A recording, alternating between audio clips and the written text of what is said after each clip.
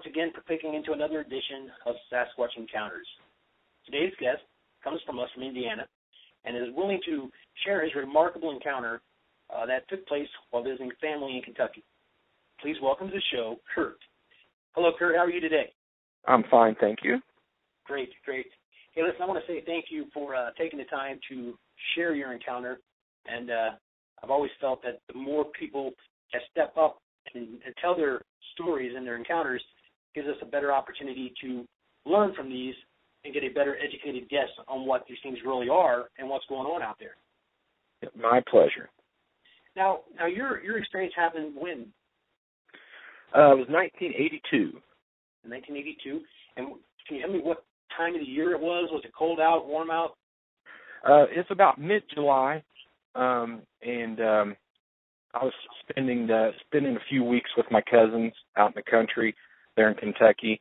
It was in between baseball season, so I had some time to spend, and it was about we started off about 3:00 in the afternoon, but the actual encounter was around close to dark, around 7:30, 7:45 at night. Great. So you were out there all day. Then you were, were you out there camping, or what was the reason? Obviously, you don't have to go into a whole lot of detail, but what was the reason you were out there? Well, my cousin and I, there was a pretty big lake out there in the property, and we used to go fishing all the time and catch a lot of bluegill, bass, and catfish. And there was a little island out in the middle of the lake. We called it Tom Sawyer's Island because we would always go to the islands, and it was kind of like our little hideout, our little clubhouse. So we decided just to go hang out on the island, do some fishing, just kind of get away from the house and just hang out for the day. Awesome. So you're on this island. Go ahead and tell us what happened. What was it? What happened after that? Well, we'd hiked. We actually took a couple mules because the way the land's set up is they're not actually mountains. They call them the knobs. That's what my grandpa and all my uncles called them. But they're kind of, to me, coming from the city, they were mountains because they're really steep hills. They'd go up really high, and then they would kind of flatten off. Then you'd have a nice big field, then another hill. And so we went over several hills and several miles. So a lot of times we like to take the mules, and sometimes we'd strap a ghetto blaster on the back of one, or fishing tackle and stuff, and they would just kind of haul things for us, coolers. So we took the mules to the lake. We were going to do a little bit of fishing, like I said, hang out. So we fished from the bank for a little bit.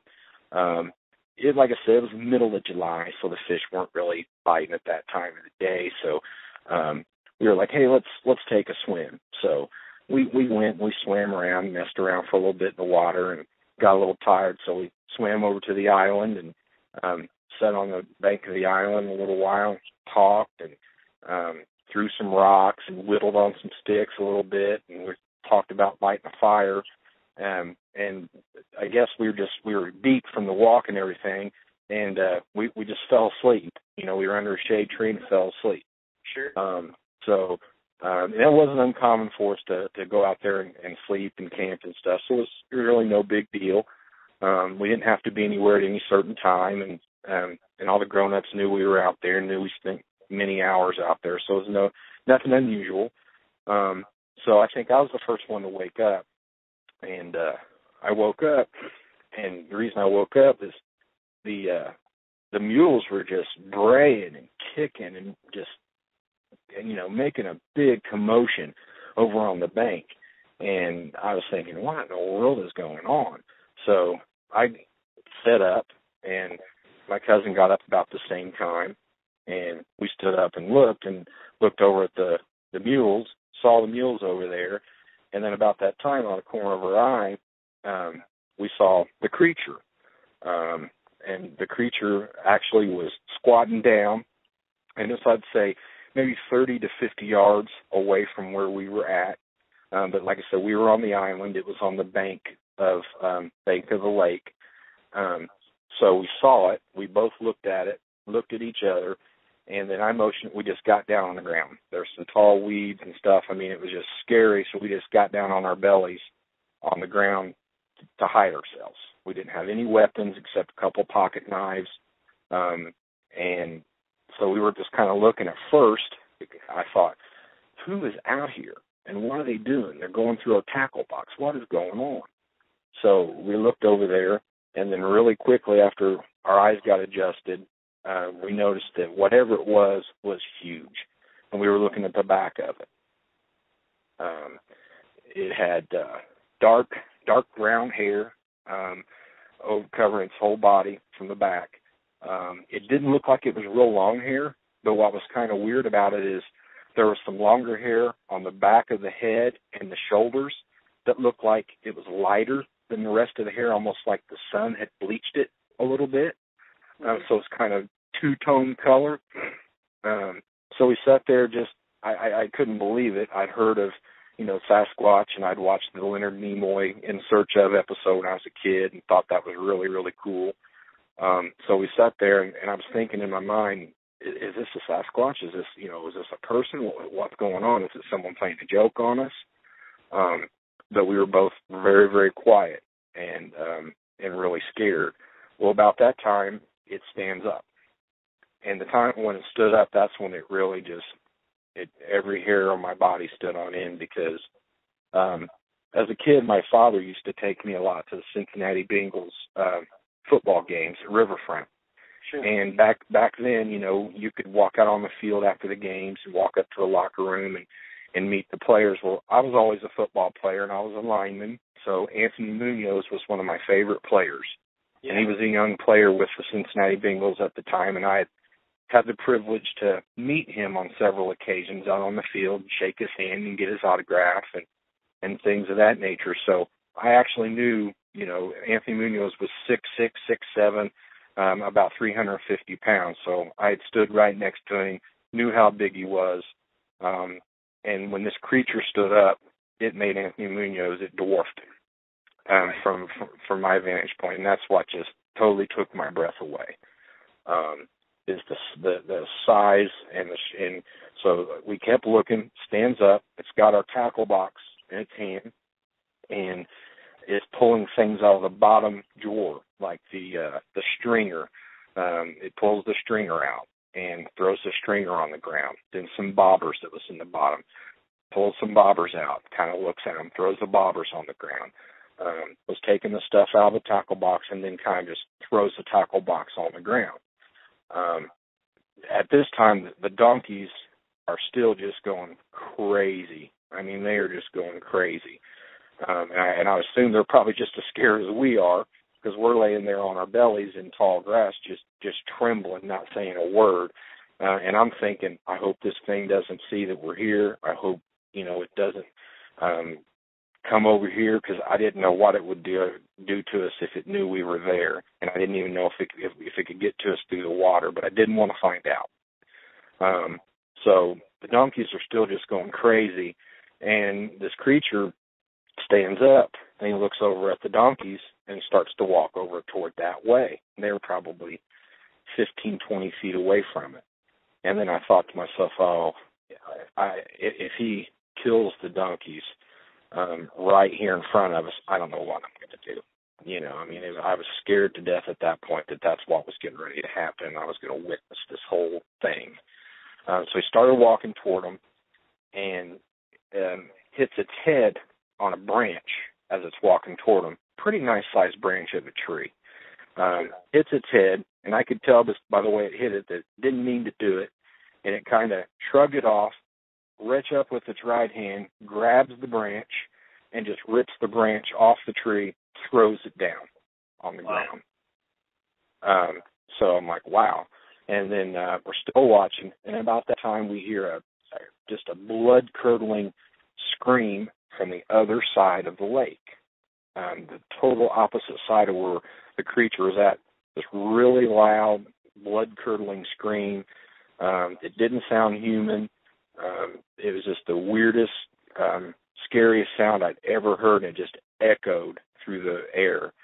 And the creature, after this, we hear the scream, the creature looks over in the direction, across the lake, looks over there, turns, and when it turned its entire body around, so it wasn't like moving its neck around or looking like a person would. It turns its whole body around, looks that direction, and then starts walking through the tall grass around the lake. We're still on our bellies. We're still watching. The whole time I'm taking a really good look at this thing to make sure that I'm really seeing what I'm seeing. Sure. And, so it's walking, taking pretty nice strides around the lake, but it's not running. It's just moving at a pretty good pace. So we watch it. It's a nice-sized lake, gets around the lake to the other side of the lake, and disappears into the tree line. Well, from that point, I whisper over to my cousin, and I'm just like, oh, my God, I cannot believe that we just seen that. Have you ever seen anything like that before? And he's almost in tears. I mean, he is so scared. He's a couple years younger than me, and he was just scared to death, trembling, scared to death. And I said, well, let's wait and make sure it's gone before we get back in the water and go back home. Because there was no way in the world we wanted to run into this thing after, seeing its size and everything. So we lay there for a long time, and it started to get really dark. The sun started to go down. The darker it got, the scarier we got. We finally got in the water really slow and just kind of belly crawled to the bank. We left the toolbox. We left everything there. We grabbed the mules by the reins. We didn't even get on them and ride them. We just walked them out of the area really slow until we were about a mile away. And then we got on them. And these mules weren't old. I don't know if you've ever rode a mule before, but it's different than riding a horse. So it's not like you get on one and just take off real fast. But they're faster than you think they are. They're really good in the terrain that we were going to be in. I mean, they're real sure-footed, and they just move at a really nice pace, faster than a human would move. So we finally get on the mules, and we ride back to the property where the houses are at. Well, the entire time, it's about a 2-hour ride. We're looking behind our shoulder every 5 minutes. It seems like, just to make sure nothing's behind us. I mean, we keep looking. We finally get back, and my grandpa was there. We go in, and we're both as white as a ghost. The first thing he says is, what have you guys been up to? What have you guys got yourself into? And we told him the story. And I thought he was going to think we were crazy. But what he said was, he looks at us really nonchalant, and he starts to walk away, and he says, I've always told you boys, when you're out in the woods, to look out for them damn creek monsters. And basically we had heard him and his brothers talk about the creek monsters when we were young, and they had supposedly seen them quite a few times throughout the years when they grew up on the property. There were hundreds of acres of land and hills and knobs and woods. A creek ran through it. So my grandpa and his brothers, they grew up on that property in the 1930s and 40s, and that's where they lived their whole life. And my grandpa had talked about them all the time, but I always thought that he was just telling tall tales like grandpas like to do to kids a lot of times, Sure. But he'd always call them creek monsters, and I'd always imagined something more like the creature from the Black Lagoon whenever he said creek monsters as a kid. But then after I actually saw what I saw, and then he said those were the creek monsters, then I realized, that's what he's been talking about all these years, was Sasquatch, because that had to be a Sasquatch from what I've seen. I mean, it wasn't a man. It was not a bear. We were too far out for anyone to be out there. It was way too big. It was way too muscular. And still to this day, every time I hear people who don't believe, people who are skeptics, people who talk about not finding bones, not having evidence, I know in the pit of my heart what I saw that day with my own 2 eyes, and there's not one doubt in my mind that those things exist. Not one doubt in my mind. Well, Curt, you sound pretty sincere, and I don't doubt your story at all. But I do have a couple questions, though, about your story, if you don't mind. Sure. Now, you mentioned that you were on you swam to the island, and the Sasquatch was on the regular land, correct? Yes. Okay. Just want to make sure that it was understood that it wasn't on the island with you, that it was across the waterway. Yes. How far away would you say you were from it? I would say probably 30 to 50 yards, I would say, away from it. Yeah, it's pretty close. I always, when at the time, you know, as you know, a 13-year-old, you don't really think about far, but I always looked at it as, okay, a football field. How much from a football field away was I? And then that was a good way for me to correlate how far away it was. And about 30 to 50 yards around that, I would say, is a really good guesstimate. Right. And I like that you used Anthony Munoz as a scale per se for this thing, because I've actually met Anthony Munoz myself several times, and he is a very, very big guy. Yes, he is a very big guy.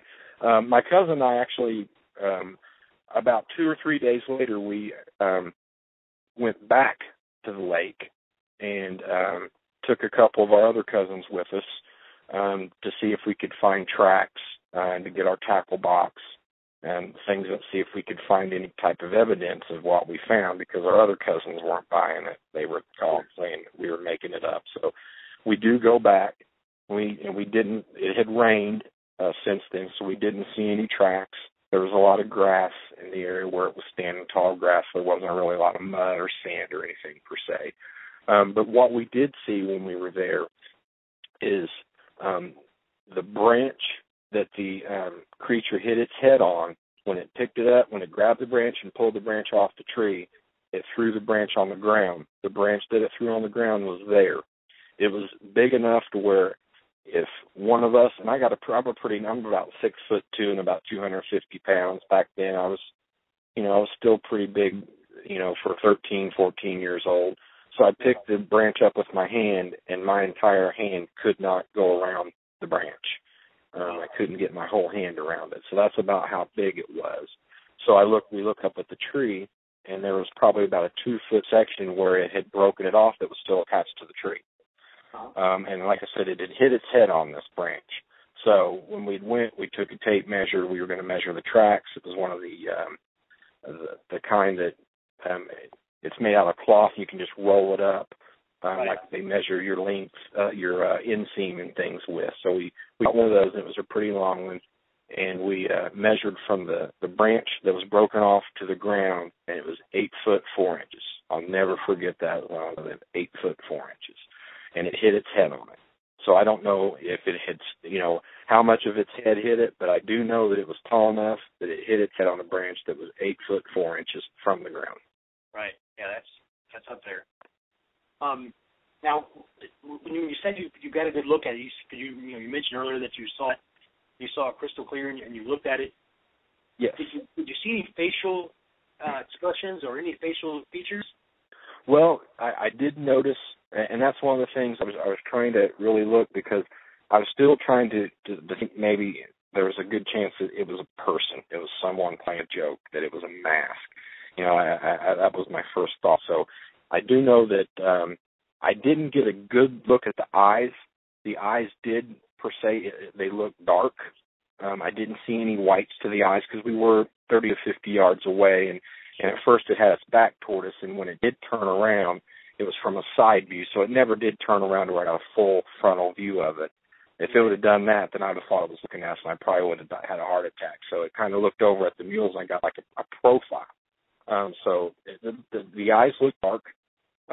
It had a pretty distinguished brow line above, eyebrow line, from its eye area down to around its mouth. It didn't look like it had very much hair. The skin looked more like a person that has a real dark tan. It wasn't brown, it wasn't black, but a real dark tan type skin. It never opened its mouth, but the mouth did appear to have, the lips looked relatively thick, and it looked like it had a mane of hair that was longer than the actual fur coat itself. So it's like it had the fur and then hair that was a little bit thicker that kind of hung down on the other fur that was a little bit lighter. So didn't get to see any type of teeth, and the nose was flat, but it wasn't like a monkey's nose. It wasn't really flat. It still had like I said, looked very, very human, but like a almost Neanderthal-like. Wow. Like you see the Neanderthal man, and I've looked at a lot of pictures and tried to draw what I've seen. I'm not a real good artist, but it was almost like, it definitely didn't seem gorilla-ish to me. Sure. Except maybe the body. The definitely looked very, very, the hands, the hands, didn't get a real close look at the fingers and hands when it was going through the tackle box, but I do know that the inside of the hands seemed to not have any fur on them, seemed to be the same color as the skin that was on its face, a dark tan color, and I didn't get a real good look at the feet because the grass around the lake was pretty tall. So I didn't get, because I was definitely thinking, well, if it's Bigfoot, it has to have these really big feet. So when I was laying on my belly, I was just trying to get a really good look at exactly what I was seeing, because I knew I'd be describing it to my grandpa and to my dad, because I was just, like I said, it was just scared me to death. Oh, I can imagine, especially being 13, 14 years old and being in that situation. That'd be a very scary situation to be in. Oh, yeah. What about the top of its head? Did it have and we hear a lot about these. I mean, did it have like a cone-shaped head, or was it rounded? No, actually, that the head wasn't round, and the head wasn't real. It wasn't real steeply coned, but it was more of a coned shape, rather than being round. But it wasn't like you see, a lot of the great apes. They have a real coned head. I mean, it looks really, really distinguished, but it was cone-ish, very much so. But like I said, the fur on the body looked to me like it didn't look to be long and stringy. It looked to be more like, furry. And I thought about it since then and thought that, my theory is that in the summertime, maybe their coats aren't as thick as they are in the wintertime. Just like a dog will have its winter coat and it'll have its summer coat. And so the fur around its body looked to be, more closer to its skin instead of, like some of the pictures you see where it's really super hairy and the hair hangs down all over the place. It's real shaggy and unkept. It didn't look like that at all. It looked more, more kept and very, very short as far as the rest of the fur on its body, except for the fur on its head. That kind of came down almost like it had a fur coat. It had fur, and then it had hair as well, is what it kind of looked like. And it also looked like it had like a beard as well that was all part of the hair that was on its head, all kind of blended together, almost like a lion's mane. Yeah, that's pretty interesting. What about like the length of the arms? I mean, did the arms seem to be longer than what you would expect a man's arms to be, or was it? Yeah, I didn't, when it was going through the toolbox, it had its back to us, so I couldn't really tell. Its elbows were out. But then when it turned around and we got a good profile view, when it started to look toward the mules, it was, its arms looked pretty. I was concentrating more on the muscular, how muscular they were, the biceps and triceps. But when it turned around, started to walk across the lake, around the lake to the other side, that's when I got a really good look at its stride and its arms. And the arms seemed to me to hang down below the knees. I mean, they're very long arms, but very, very muscular.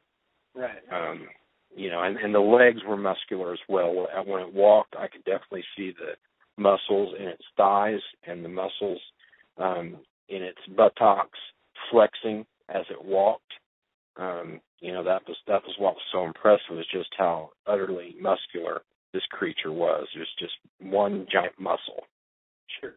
Now, one more quick question about the arms, and I think this is important, but when, like, if I were to want to make my arms look longer, I could just dip my shoulders a little bit.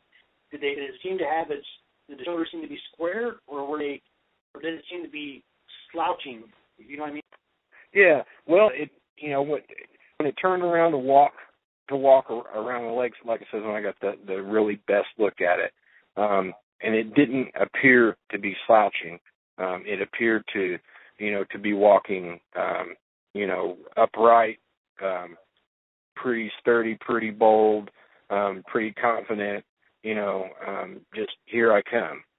So it didn't appear to be, slouched over a whole lot at all. Whenever I got a good look at it walking. Now, when it was on the bank looking through the toolbox and things, of course, it's slouched because it was looking at some things. It was checking out whatever we had in the toolbox, the tackle box, and looking at the mules and things. But it did not appear to be slouching as it was walking away. It looked very upright and very confident and very, very strong. It's a great description. And you mentioned the stride a moment ago. Was the stride exceptionally long, or how was the stride? Well, I think the stride. I don't think it was trying to get anywhere very fast, but the stride was definitely a nice long stride. I mean, it was making up ground. It got around that lake really fast, and I've walked around the entire lake before, and it got around very fast. But the thing that got me more than anything was it almost seemed like it was doing the goose step. Like as it was walking, it wasn't walking like we would be walking. It seemed like it was picking its knees up really high off the ground, and as it was walking. But I tried to walk like that, and it looks like I'm, you can tell that I'm being goofy. But this looked very natural, but it looked like it was just making very high strides with its knees, and coming up and bending in kind of a weird way as it was going. And I expected, when we walk, our legs are more straight as we walk, and maybe just barely the knees bent. These knees, as it was walking, the knees were bending quite a bit more than what ours do, and that was kind of weird to me. Right. Now, would you compare the stride to be a lot like, say, Patty from the Patterson-Gimlin film?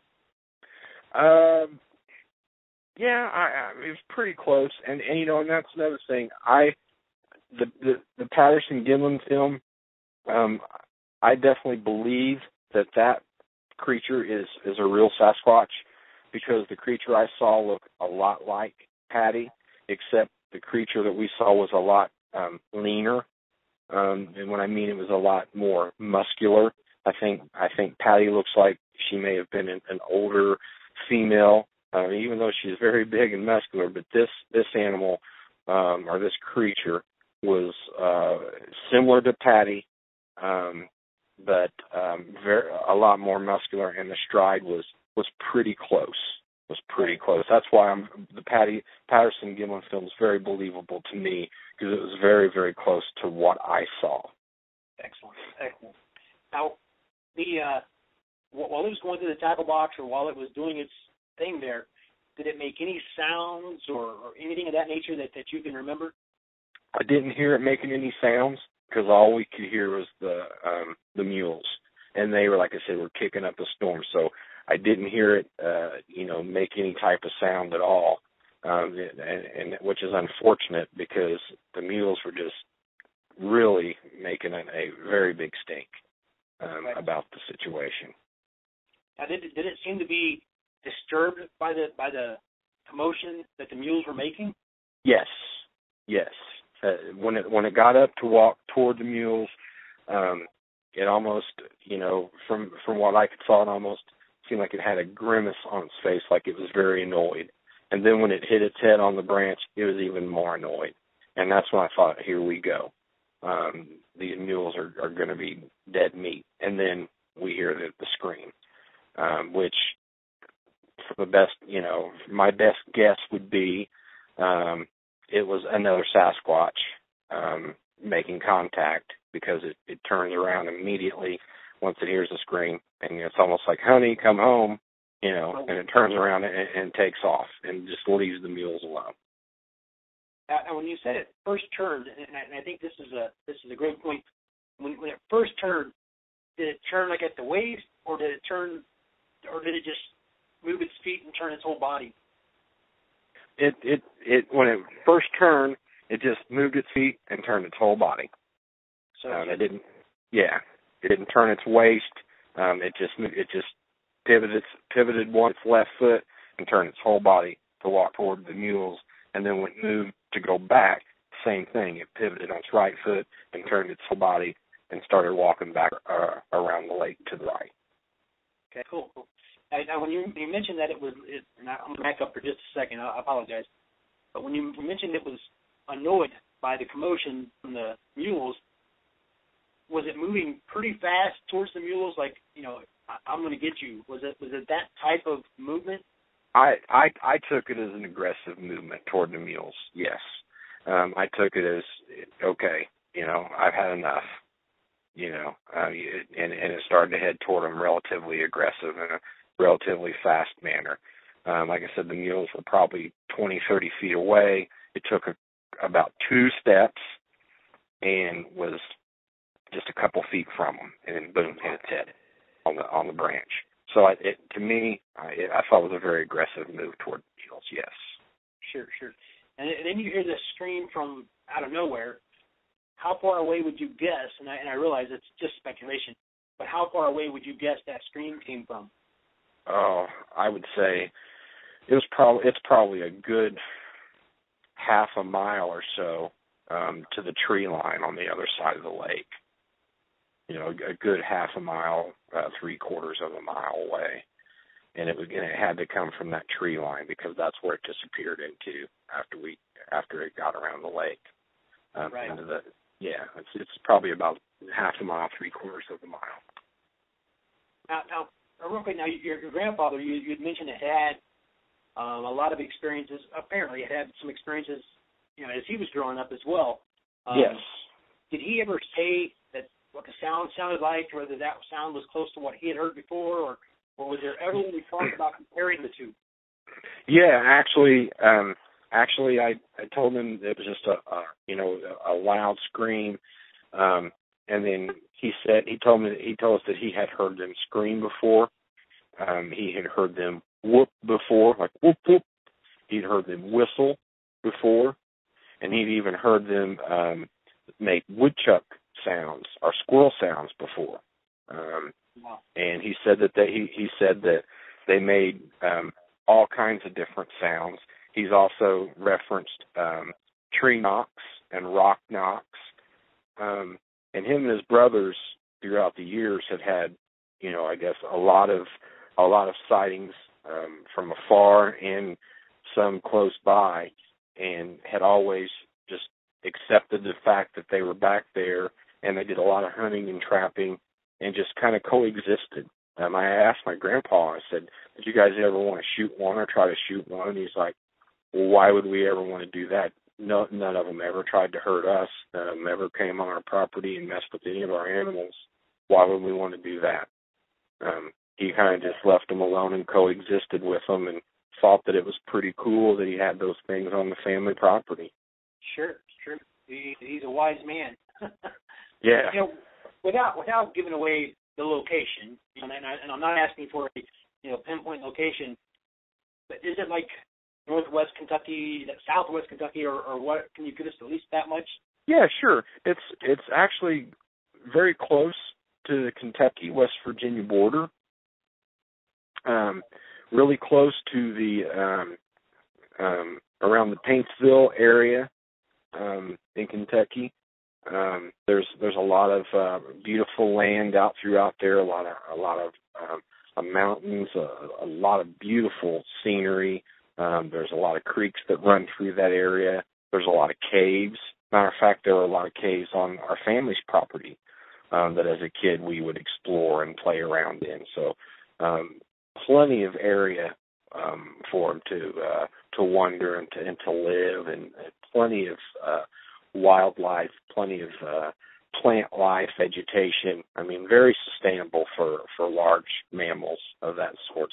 But I've heard, of a lot of sightings in the West Virginia area. But if you're right around the Kentucky-West Virginia border. Sure.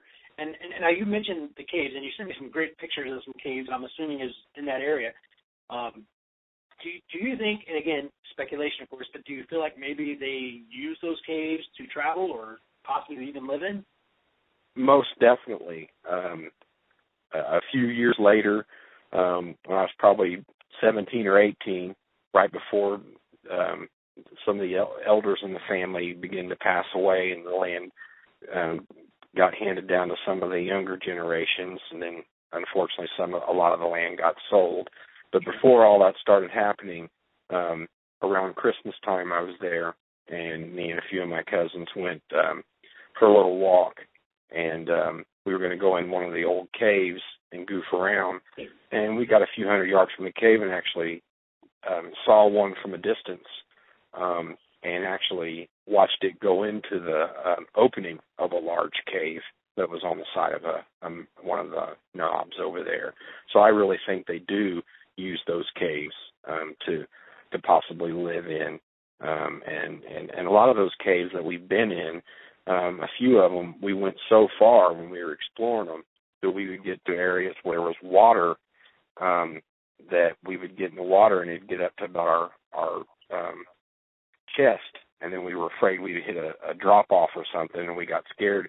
So there are a lot of those caves over in that property that we could not even explore the whole thing in fear that we might get lost or fall in a sinkhole or something. So those caves are massive, and I'm not sure how they connect, or if they connect. I'm sure they do, but we never did ever thoroughly go through one. We could only go so far, and we were too scared to continue.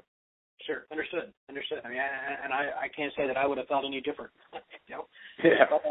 And this second sighting you had, was it pretty much the same as the first one? The same, I mean, as far as creature type? Well, actually, this one, and this is where I got my theory of the winter coat and the summer coat, because this one looked to have a lot. This one looked hairy.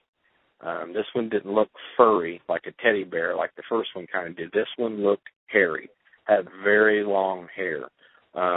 When it walked and its arm moved, you could actually see strands of hair, almost like Chewbacca from Star Wars. You know how Chewie's got that big old furry coat.